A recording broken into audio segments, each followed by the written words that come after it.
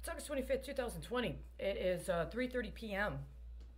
Today would be the 3-year anniversary of 3 years and a month on an anniversary connected to a filing that I submitted as part of a writ of habeas corpus that I put before the Supreme Court of Texas originally, and then in one form, and then submitted before the Texas Court of Criminal Appeals as an effort to try to get legal redress through the criminal court system. And specific to this was discussions and an outline of my efforts to discuss what I identified as a business plan. First, with the women at a domestic violence shelter I was at, then at an organization, and then following being kidnapped and being able to get released, I presented it again to that organization, but to an affiliate in a different area. And had to go through that, and at some point it was referred or given exposure to a organization in the city of Houston called the well, at the time identified formally as the Houston Office of Business Opportunity. I do believe now it is the City of Houston Office of Business Opportunity. The actual acronym it uses can vary depending upon the context, but at the time it was identified to me and formally introduced and associated with the concept of Houston Office of Business Opportunity. And I was concerned because I was homeless at the time, and it was called Hobo. And I kept dinging or getting attracted to stories specifically regarding homeless people in our discussions about the trains, right? It's different when you're in an urban environment and you're talking about being homeless and having to deal with transportation, specifically involving the train system that's within a municipality. It's a little bit different when you think about what the historical legacy of the train networks in the country are and what it meant to be a hobo politically, which is different and distinct than being a homeless person that's being used or that is trying to deal with getting out of homelessness. But those nuances were only in one manner connected. This business plan was actually a plan for how to organize around asset recovery. And one of the things it mentioned is that, lo and behold, I'm going here. I was one of those homeless people that was very interested in space-based legislation. And I was one of those people that believed that I had the skills and capabilities and was pursuing technical training in order to be able to provide services or participate in activities that might be connected to space exploration or matters related to space, up to and including the telecommunications system, cybersecurity, or anything having to do with the digital media that uses space-based technologies as some sort of relay or some sort of information dissemination network. I also come from a family whose career and livelihood was on dealing with the internet technology infrastructure development and implementation, and specifically having to navigate and deal with things that were distinct between what was appropriate for military use and what was appropriate for civilian use. Hence my interest in space, especially as an American. Right? I mean, one of the core matters when it comes to anything having to do with space is where, in what manner, if it is deemed to be acceptable, are there to be distinctions between military usage of space and civilian access and usage of space. This is actually at the core of most of the international treaties that have been arranged or signed regarding space, and is also at the core of what constituted the Cold War. Was who had access to space and what did we do when we had access to space. So I was, lo and behold, trying to deal with this. And at some point I had to submit a motion in connection with my writ of habeas corpus because of matters that were going on at the time. One of the things I mentioned was my concerns that changes that the city council had engaged regarding the flood mitigation plan for Houston in July of 2017 were illegal and were perhaps connected to an abuse of various kinds of technologies, including space-based technologies, that could contribute to processes of sexual exploitation. And this is right there in the motion. This is right there in the motion, my understanding of a legacy of investigation regarding the potential of exploitation, including sexual exploitation, that comes with various manners in which people's movements are obstructed and or interfered with, and how resource acquisition can be used to try to lure or entice people into cooperating with illicit activity, up to and including prostitution, and up to and including sexual extortion. So this is something that is still a part of the paradigm that I'm trying to address, and I really believe that there's a couple of things that have happened.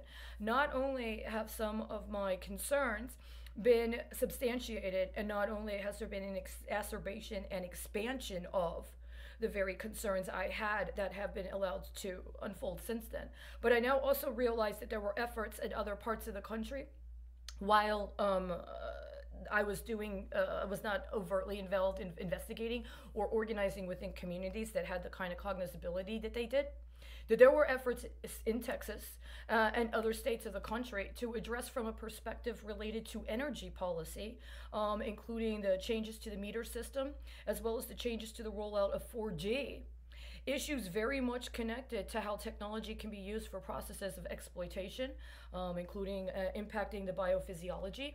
And if there was not a explicit discussion or concern expressed regarding the means by which it was engaged in acts of electronic sexual exploitation, or in other processes that attempted to create the conditions for other kinds of sexual exploitation, I do not consider what I have learned about those past efforts to be discontinuous from the investigations that have been going on for 10, maybe even 20 years, connected to sex trafficking and sexual exploitation. Part of this is that there have been different political perspectives at certain times. There are people who have wanted to normalize certain elements of the sex trade, in addition to being connected to international policy. But then there are also people that understand prostitution is illegal, and pimping people is illegal, and being a John is illegal, and engaging in child pornography and consumption and creation of child pornography is illegal. Those are crimes. And so discussion of concepts of sexual bioenergy and or the commercialization of sexuality cannot avoid the fact that those are crimes. And it cannot avoid the fact that it is a crime to traffic people for the purposes of sexual or labor exploitation. This is a federal crime, and so far as I know, all the states I've been in and have been trafficked through have state laws and other things connected to prohibitions on trafficking for the purposes of sexual or labor exploitation. So, this is part of what's going on right now, and it's also part of why a lot that has been going on and has been obscured is so important to acknowledge at the times as they become appropriate for consideration and reflection. As we're dealing with what's going on right now, we also have to take into consideration the fact that there's a variety of factors that are being recapitulated. And part of that is also including our relationship with space and space-based technologies. So it's one of these matters in which, this situation with COVID-19 is either intentionally or perhaps even coercively challenging us to step outside of our predetermined or defined understandings of what constitutes identity. But it's also very important that we be very conscientious about what the structural and other protections are that we have when we understand that we are engaging on a multidimensional level. And that also includes engaging with technologies that are in space, and perhaps even dealing with consciousness that is outside of the actual magnetosphere of the Earth itself. So I just am bringing this up because this is some of the things that are going on in the context of what is otherwise happening, and it's important to address it from that perspective. As I said, within the last 48 to 72 hours, I expressed a concern that there were about to be printed or published formally elements of the Federal Reserve that I consider to be very hazardous. Part of what this was in connection with changes to FEMA policy related to floodplain insurance. That is not about the actual specific communities of concern being in any sort of default related to payments on floodplain insurance. It is a complete manipulation and machination and derivation of what's really happening with those communities around the floodplain insurance program for a purpose that has not been revealed.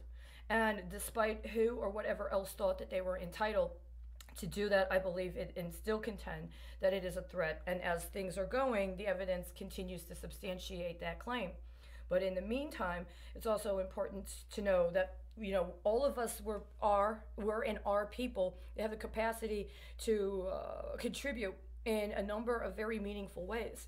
And while at a certain point I might have expressed my intentions to engage from a perspective of having a business plan, there's a plenty of precedent for understanding that there's all kinds of different social institutions we could have to move forward. And so hopefully now is a time where we can take faith in or be affirmed in what it is that we have to offer while we're also dealing with this transition. I anticipate that coming up in the next couple of months, hopefully very soon, there's going to be some very, very significant paradigm shift, that a lot of what was previously allowed to be characterized as too big to fail is now too culpable to not be taken down.